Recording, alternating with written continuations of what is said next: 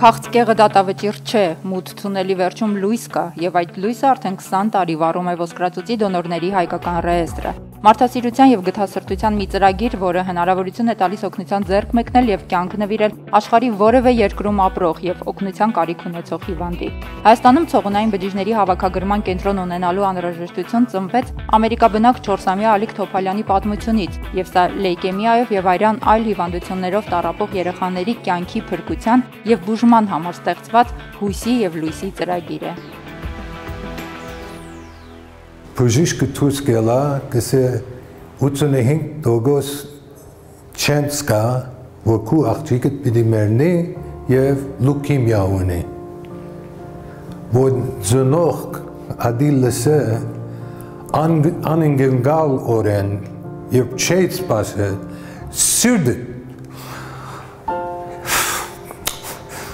հիմա գմդածեմ դրգի շամ ատսկացումները ծայմին ինչ կնասելու ծնվեց մի գաղափար ստեղծել հենց հայկական ռեեստր, որը հնարավորություն կտա աշխարհասփյուր հայերին փրկել, այսինքն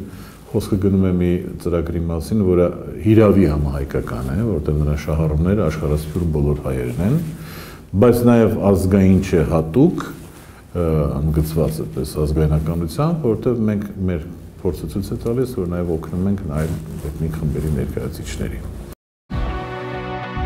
Հազարավոր հիվանդներ համատեղելի դոնորի կարիք ունեն, որոնց միայն 30%-ի համար է հաջողվում գտնել ազգակից դոնոր, իսկ մնացած հիվանդների համար ապրելու հնարավորություն են կամավոր դոնորները։ Փրկել մարդու կյանքը նրանից ոչինչ չակնկալելով։ Սա է ամենամեծ առաքինությունը, քանի որ ոչ ոք ապահովագրված չէ հիվանդությունից։ Ալիքը պատվով է հաղթահարել իրեն բաժին հասած փորձությունը եւ այսօր իր օրինակով քաջալերում է մյուսներին։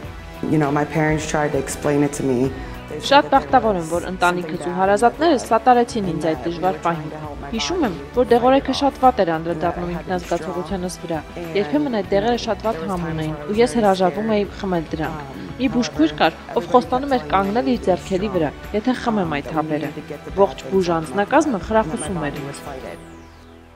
Շատ հուզիչ էր, երբ որ Ալիկը արդեն շատ հանգիստ խոսում է այս նյութի շուրջ, առանց աչք թարթելու, առանց ավելորդ հուզմունքի, դրանով իսկ հույս տալով բոլոր նրանց, ովքեր հիմա են տառապում եւ իր օրինակը տեսնելով հասկանում են, որ քաղցկեղը դատավճիռ չէ։ Ռեեստրի լաբորատորիան իր տեսակի մեջ միակն է ոչ միայն Հայաստանում, այլև ողջ տարածաշրջանում։ Այն հյուսվածքային տիպավորման լաբորատորիա է, որտեղ որոշվում են մարդկային անտիգենները։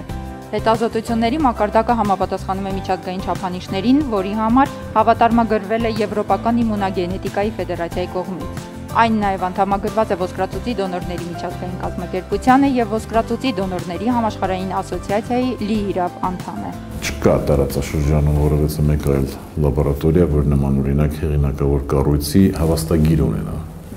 Մեր բոլոր քննությունները անցնում են նրանց խստագույն ռեժիմով եւ մեր քննության արդյունքները ընդունվում են աշխարհի կողմից, Եվրոպայի եւ Միացյալ Նահանգների։ Եվ Ալիքի սպասված առաջին այցը Հայաստան եւ հիմնադրամ, որտեղ բոլորին է ծանոթ իր պատմությունը։ Հիմնադրամի հրեշտակների պատին բարերարների ցանկում գտնում է իր եւ մայրիկի անուններով ցուցանակը։ Հայրիկի հետ բժիշկների ուղեկցությամբ շրջում ռեեստրի սենյակներով ծանոթանում աշխատանքների ընթացքին։ Կարող եմ ասել, որ այս փորձությունն արմատապես փոխեց ԱԺ համակարգս։ Եվ այսօր, այցելելով այս կենտրոն, ինձ համար պարզ է դառնում, թե որտեղից է սկսվում այդ մարդասիրական առաքելությունը։ Հայ ժողովուրդը եկավ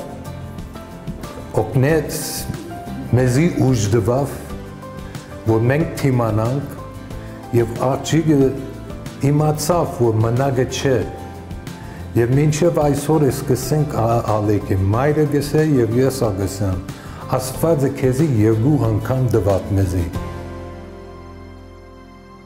Հայերն ունեն յուրահատուկ ժառանգական կառուցվածք։ Հայ հիվանդների համար պրակտիկորեն հնարավոր չէ աշխարհում գործող ռեեստրներում գտնել համապատասխան դոնորներ։ Ժառանգական անհամապատասխանությունների պատճառով հայ հիվանդները, որոնց բուժման համար ցուցված է միայն Ոսկրածուծի փոխպատվաստումը, մահանում են համապատասխան դոնոր չգտնելու պատճառով։ Գաղափարն իրագործելու ճանապարհը հեշտ չէր, քանի որ չկային համապատասխան մասնագետներ, սակայն նպատակը կամուրջ հանդիսանալ հիվանդների եւ դոնորների միջև ավելի հզոր էր։ 20 տարվա գործունեության ընթացքում կատարվել է 34 փոխպատվաստում, իսկ կյանք փրկելու համար կամավորագրվել 30,000 դոնոր, ոչ միայն Հայաստանից, այլև Սփյուռքից։ Թիվը փոքր չէ, անհրաժեշտ դոնոր գտնելու հավանականությունը մոտավորապես 4-ից 8% է, սակայն որքան շատ են պոտենցիալ դոնորները, այնքան մեծ է համատեղելի դոնոր գտնելու հավանականությունը, քանի որ մարդու համար ցողունային բջիջների աղբյուր կարող է լինել միայն մարդը։ Առանց որևէ մի խնդրի դու կարող ես քո կեսին, գենետիկ կեսի մասին է խոսքը, փրկել եւ մարդիկ կապվում են իրար հետ։ Բոլորս պիտի հասկանանք, որ այս պարագայում մենք ինքներս մեր փրկության բանալին ենք եւ ճանապարհը։ All I can say is that in the end Շնորհակալ եմ բոլոր կամավորներին Ոսկրածուծի դոնորների հայկական ռեեստրին անդամակցելու համար եւ ուրախ եմ բոլոր այն հիվանդների համար, ովքեր այս կազմակերպության շնորհիվ կարողացել են գտնել համատեղելի դոնոր։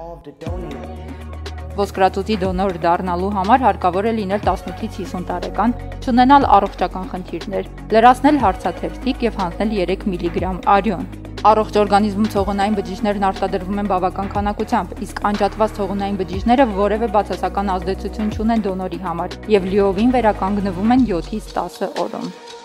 Եթե ուզում ես օգնել եւ ունենալ անծանոթ մեկին փրկելու հնարավորություն, ապա կարող ես գրանցվել որպես դոնոր, անցնել շատ քիչ քանակությամբ արյուն կամ բերանից քերուկ եւ դառնալ Ոսկրածուծի դոնորների հայկական ռեեստր բարեգործական հիմնադրամ մեծ ընտանիքի անդամ։ Գուցե հենց դու ես այն վերջին հույսը, որի օգնության կարիքն ունի անելանելի վիճակում հայտնված հիվանդը։ Մի եղիր անտարբեր, մեկնիր ձեռքդ, օգնիր ընկերոջդ, բարեկամիդ, անծանոթին, փրկիր կյանք, դոնորագրվիր։